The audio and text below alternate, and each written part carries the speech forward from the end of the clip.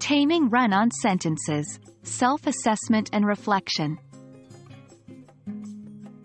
Hello language enthusiasts. Today, we're going to embark on a journey of understanding and correcting run-on sentences. But not just that, we're focusing on a critical part of your learning: self-assessment and reflection on your progress. It's not just about learning, but understanding how far you've come and where you need to go. To begin with, let's revisit our understanding of run-on sentences. These are sentences where two or more independent clauses are joined without an appropriate punctuation or conjunction. They are common mistakes, but thankfully, they are easy to fix once we know what we're looking for.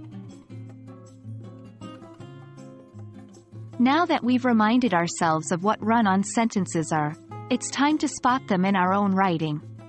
This can be challenging at first, as we tend to read what we intended to write, not what's actually on the page.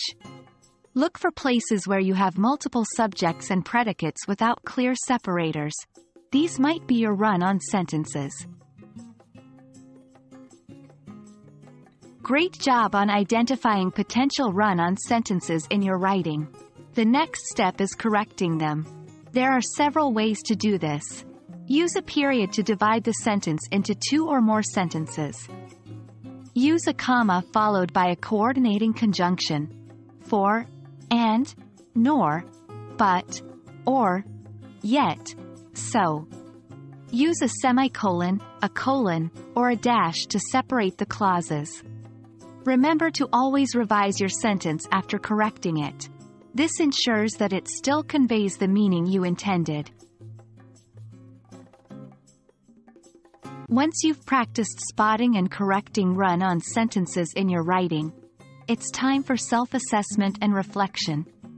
Ask yourself, how quickly and accurately can I identify run-on sentences?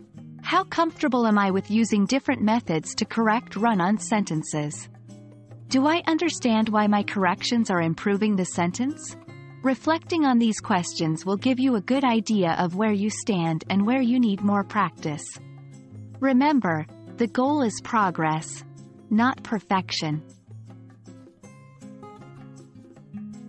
Thank you for joining me on this journey to conquer run-on sentences. I hope this video has been helpful in understanding not just how to spot and correct these common mistakes, but also how to assess and reflect on your own progress. Happy learning and keep up the good work.